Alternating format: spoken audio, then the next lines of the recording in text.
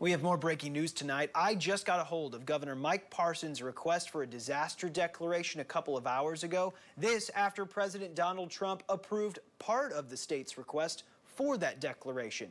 It shows the state is still looking for federal help to deal with a crush of unemployment claims and its multi-million-dollar cost. Local first responders may get some federal help to buy protective equipment. Just a few hours ago, President Donald Trump approved part of Missouri's disaster declaration. It allows government and nonprofit agencies to now get reimbursed by FEMA for buying protective equipment.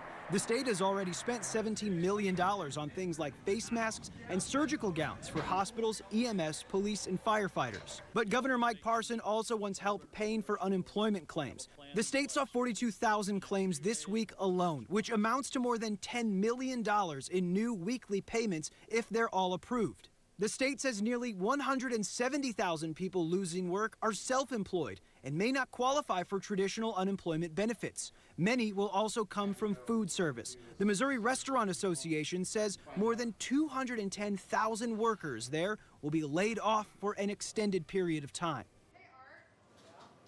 The state also wants at least $36 million in crisis counseling programs. You can see a breakdown of those costs on your screen. That program helps the state set up things like hotlines and community events to help people affected cope with the disaster.